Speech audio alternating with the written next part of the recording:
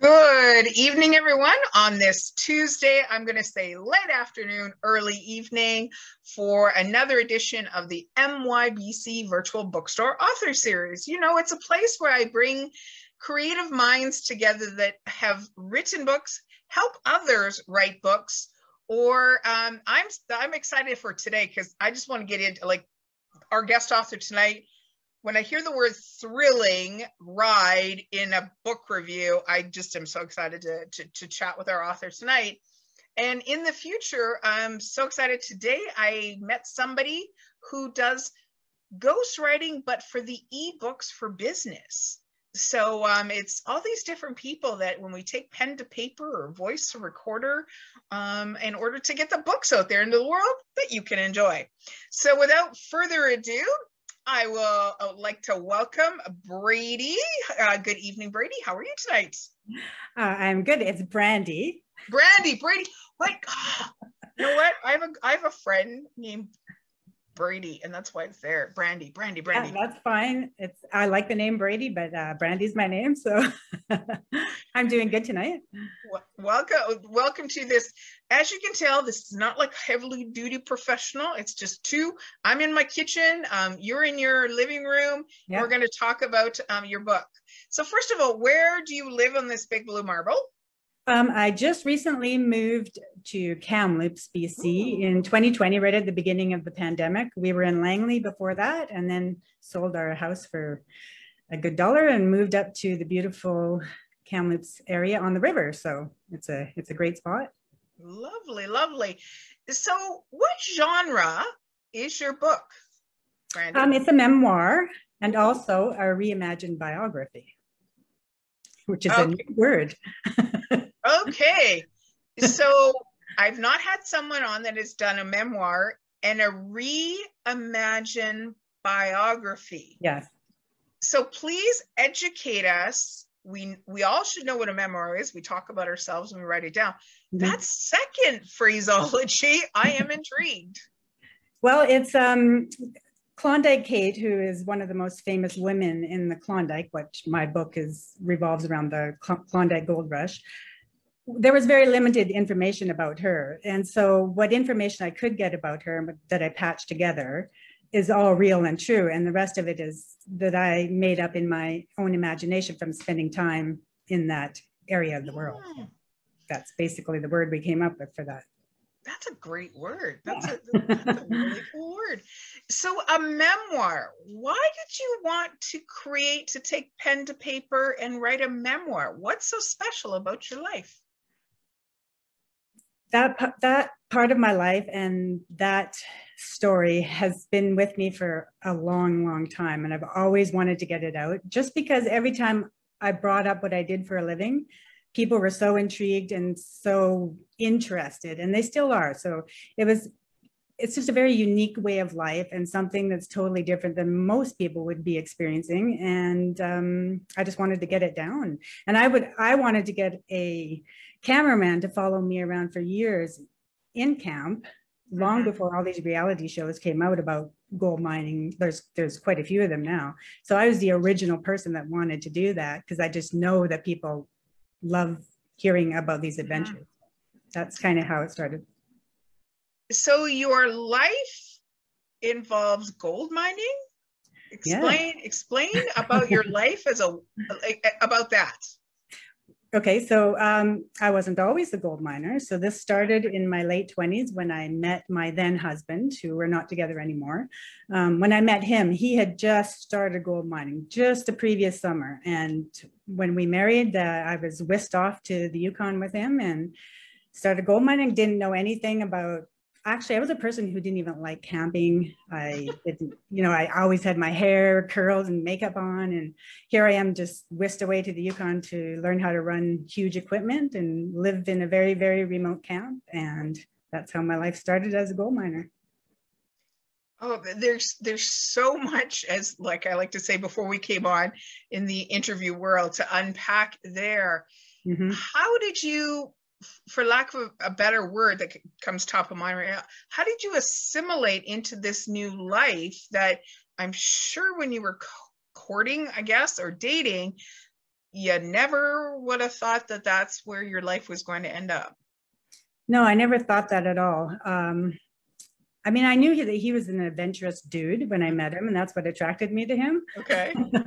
So I've always wanted to be an adventurer. So that was always a goal in my life, to do those kinds of things. So when we first went out there, I was just excited about everything. I was like, there's one sentence in my book that says I was like a child with my eyes wide open the whole time, because that's how I felt.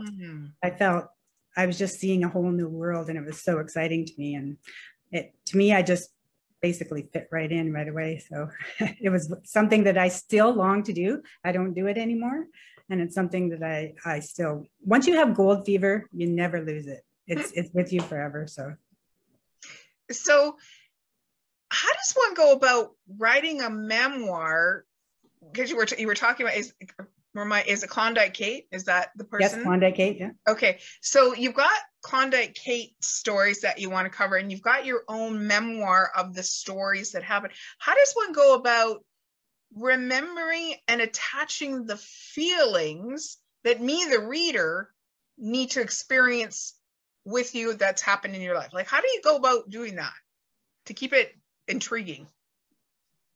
I was basically writing things like in my journal. Basically, I was writing my book as a journal. So I could feel all those things. I can flash back to those situations and those things that happened to me just like that. Like I can make myself be back to those times. So it was pretty easy for me to get that across to people, because there's a lot of fear and anxiety and all kinds of things tied up in my stories. So I think that's kind of easy for people to feel those fears and things that I was going through at the time. And weaving through Klondike Kate's story through your memoir, what brought that kind of cool methodology to light? It's a bit of a story, but we'd moved creeks a few times. So when you're a gold miner, you either stake your own creeks, or you lease them, or you buy them. And we had leased some new claims, and I'd heard stories, rumors around Dawson City about this old guy that used to work on the claims that we were working. And as soon as everybody had been looking for, because he died many years ago, and everybody had been looking for his gold, his lost gold. People had thought that it was still there. So as soon as the very first time I landed on the airstrip, and I looked around, and I said to my ex-husband, if I were John Matson and I needed to hide something, that's where I would hide it. And I just pointed out to this rock outcropping way, way in the distance. And he thought I was nuts. And I finally made him take me out there months later after we'd started mining there. And as soon as I went out there, I found this coffee can that had a bunch of stuff inside of it. So I won't tell you the whole story, but when I found this can, I immediately flew into Dawson City to the museum. And they, in the can, I found a letter, and actually it was a newspaper clipping where I found out that Klondike Kate had married the man who had first staked the creek that we were mining on. So that's how it came to be. And in the bottom of the can was the chain. That's why the name of the book is The Chain. Okay. And I found out that's how I patched this love story between these two people together. And I realized that Klondike Kate and myself lived parallel lives. We had done things for the man in our life that had forsaken us and who had left us for other women. And she had become quite wealthy, and I was quite wealthy at the time, but we both lost everything. We were fortunes made, fortunes lost, love made, love lost, and our stories are combined together. And it all is because of the chain that I found. So that's how it came about. I don't know about you watching this on the replay or watching this live.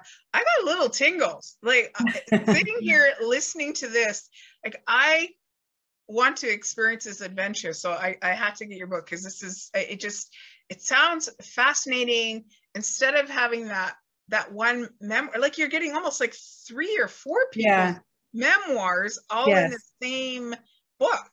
Yes, and it's also amazing to me how I found this stuff. It's almost like they wanted me to find it. Like how would I pick that out of the middle of nowhere, in the middle of the Yukon wilderness? How would I know where that that was like, I was meant to find this for a reason, whether it's just to write my book or I'm hoping it will be a movie one day. So I have high hopes.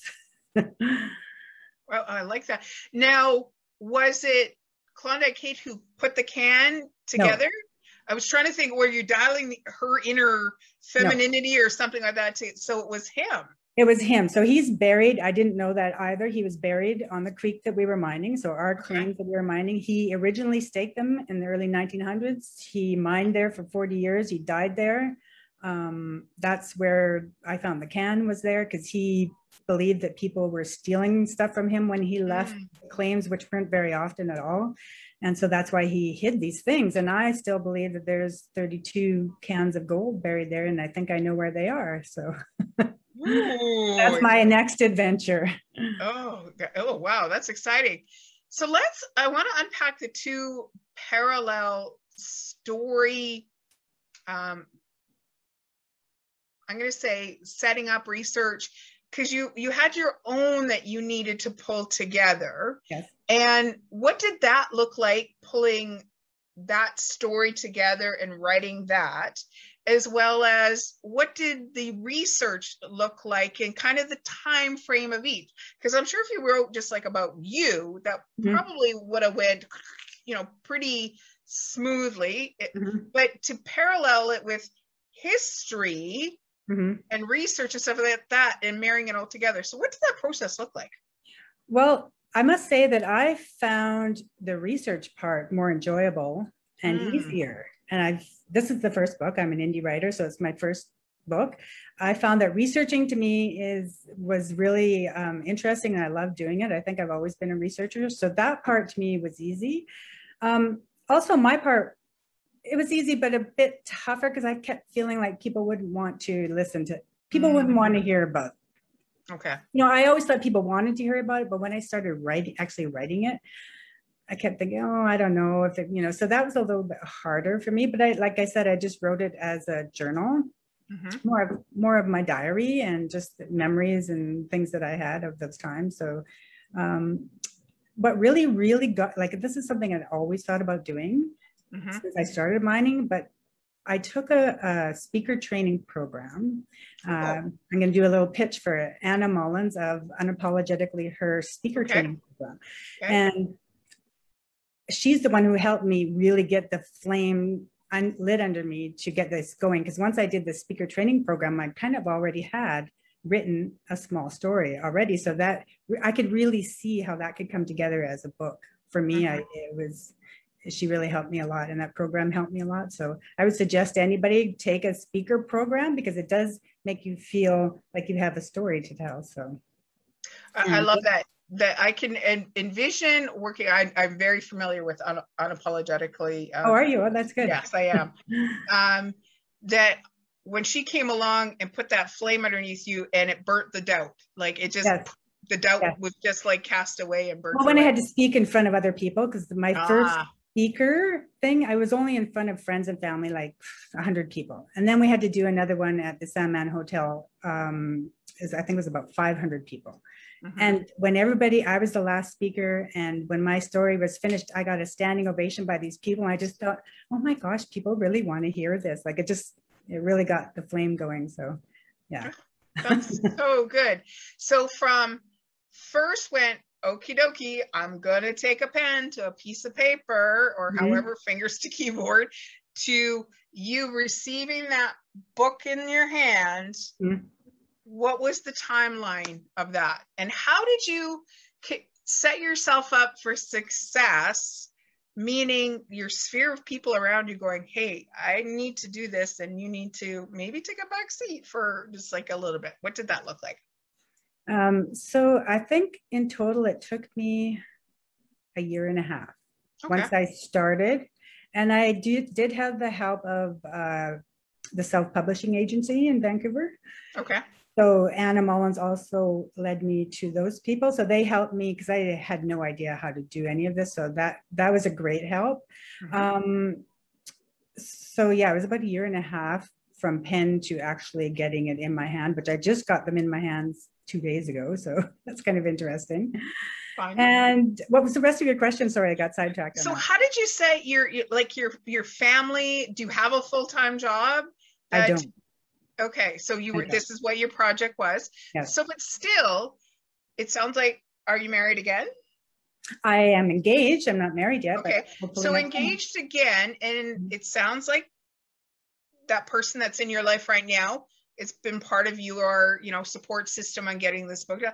How did you just kind of say, because you're dating, you're engaged, it's like you're in that lovey-dovey stage, like, but I got to get this out. Like, I got to go 3 hours or 4 hours or 8 hours to work on my book. How did you set that up? And the reason why I ask you that, Brandee, is there's conversations that you could help somebody out there who wants it, but they don't know the right communication words to use to their significant other or kids or sphere of work. So this is why I asked this question. How did you get your people around you to support you and leave you alone to do your greatest work? Everybody's very supportive, especially my fiance, Norbert. Norbert is probably the best person that I could have ever fallen in love with after my marriage, because he's so supportive. And he knew, I talked to him all the time about this life, and he was very interested in it too. So I often wake up in the middle of the night with anxiety. I have to get this book out. I had to do it. And he supported me not only in letting me, not work and financially, I guess you can say. He also supported me that way. My mother and my son and everybody is so supportive. They never bothered me. They all understood when I would only do about 3-4 hours a day. And sometimes I was the kind of person that would only write 1 or 2 days and then I'd take a break. Okay. And I always still manage to spend time with my mom, who needs, she needs people around her at this time. So I never ignored people or anything. I did it at my own pace, and I wasn't like, I got to do this every single day. Okay. I just did it how I felt I could write. Right. And everybody was just really supportive. So I didn't really have to have those conversations with anybody. It was just a natural thing that they understood that I had to take time on certain days. So that's good to know. And a question being, when you write a memoir, and sure enough, you've got this person that you've researched in their life, you're sharing your own life, and you've got this new fiance, and you've got, sounds like when you said before you're at your son's place now doing this interview, that resharing some of the things from a past love and now with your new love. How did that go about? Because it's like living with I would say, for lack of a better word, a ghost of somebody in your relationship. So how did that look like? Well, my last relationship didn't end well. Okay. So there was a lot of hurt from me to him. So there was a lot of times that my fiance, we've been together for 9 years already now. Okay. So, he went through a lot of the pain and suffering with me. I met him 3 years after me and my ex had separated. So we went through a lot of that grieving part together. And like I said, he's such an amazing man, and he was very, very comforting to me and just helped me go through those things. Yeah, it was easy. Oh, it was easy. That's beautiful. It's almost like you gave birth to something new, like something beautiful out of the ashes, like a nice. Exactly, because my marriage was not good, and you'll read about that in the book. There was things that happened, and how we separated was not a good way. And I know that this person now would never do that to me. And I think that we were meant to be together. I think that everything in my life, including finding the can in the book with the chain in it, was all meant to be. All these steps to me are my life. My life was planned out. I believe it 100%. Love that. So let's, at this time, after hearing all of this, 19 p.m. Sorry. Oh, Alexa's wishing us happy evening. I don't know how to say that word. Anyways, that's live for you people out there. So who are 3 people that you think would love to either read your book or this would be a great gift for? Well, women in particular, a couple of different types of women. Okay. Adventurous women, first of all, women who like to read about adventure and adventurous stories. I believe they would like this book. Also, women who have gone through hard times in their life, whether it be divorce or illness or whatever, that you can get through these things, that you can forgive people, you can carry on. So I think that's the biggest thing to me, is women like that who have stories like my own, that they've been through really tough times and they want to look up to somebody that's made it through that.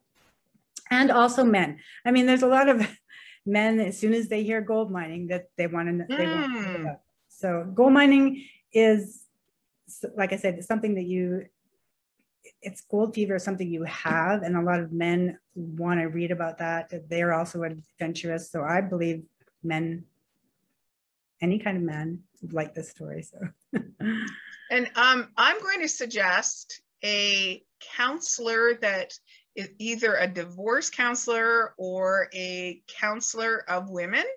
Yes. Because sometimes a conversation is easier had through the words of somebody else. So somebody reading your book to be able to spur that comfort, those questions, that bit of vulnerability, in reading your story to be able to communicate their story. So it might be a great book for a counselor of women to give.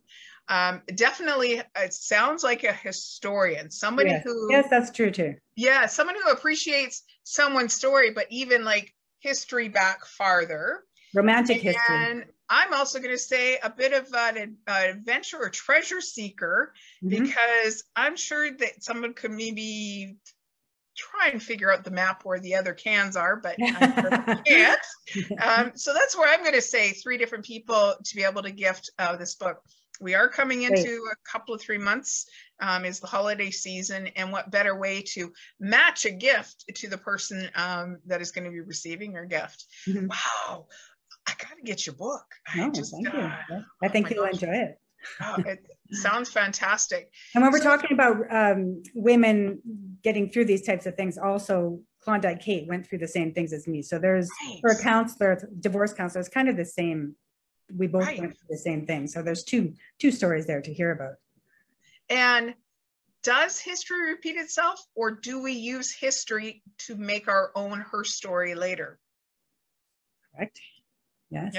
Yeah, that's interesting. Or how do we learn from history as we go forward? And I think history does repeat itself. So, I mean, this kind of thing isn't going to stop with just me or Klondike Kate. So, but the more we talk about it and write about it in truth, you just never know. You just never know.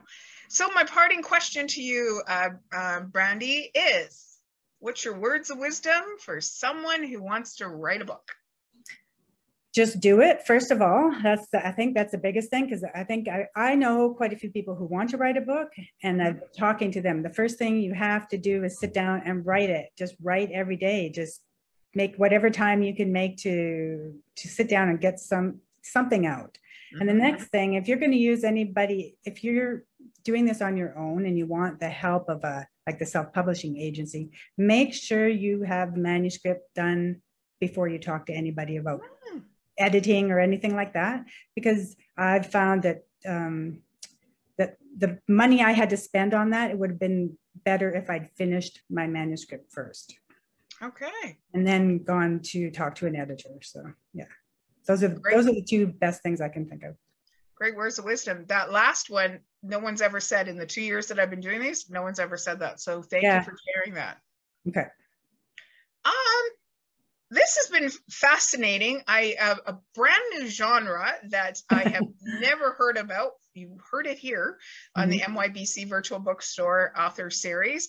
I thank you so much for sharing your time with me today.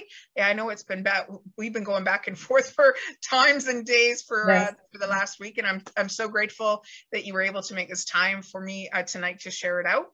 So there you go, guys. A new genre, a memoir, and what did you call it again? Reimagined biography. A reimagined biography. There you go, brand new. So I always leave these little chats that I have with people that are creative in the literary world is grab that book, get your favorite beverage, find your favorite reading spot, get a good light over you because the nights are getting a little darker. The days are getting a little darker now. And take your mind, body, and soul to somewhere else through the words, the actions, the adventures of someone else. So thank you once again for joining. I will be back next Tuesday, either at 5 p.m. Pacific time or 7 p.m. Pacific time, depending on the author that I'm chatting with. So have a good night, everybody. And we'll make sure that Brandee puts in the link on where you can go buy 1, 2, 3, or I think 10 of her books. Thank you. Okay. Bye-bye, everybody.